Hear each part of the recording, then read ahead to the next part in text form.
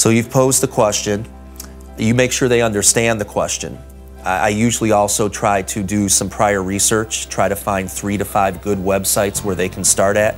I also always try to bring in secondary materials, whether it's books that I've gotten from the library, newspaper articles.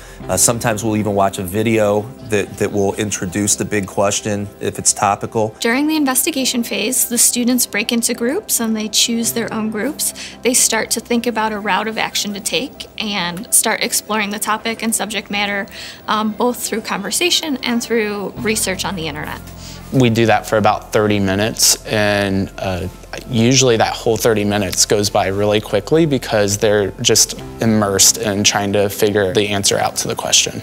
I really understand more when I'm looking for things myself, and the fact that I can look for other resource sites than just the teacher. Like, oh, this site says this, but this site says something different, so I can compare the two and see which one is better, or combine the two to make one greater idea. With high schoolers, I usually have them in groups of 4 with 2 computers, and sometimes with Soul you only have 1 computer, but with high schoolers sometimes it's a little easier to have those 2 computers there.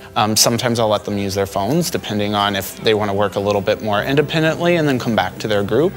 During this time, they're allowed to get up and walk around to other groups to see what they may be finding, and then they can come back to their group. Collaboration is really important. They work together in a group, but they also can switch groups at any point, which is great because the classroom is a living organism. They're working together all the time, whether they know it or not.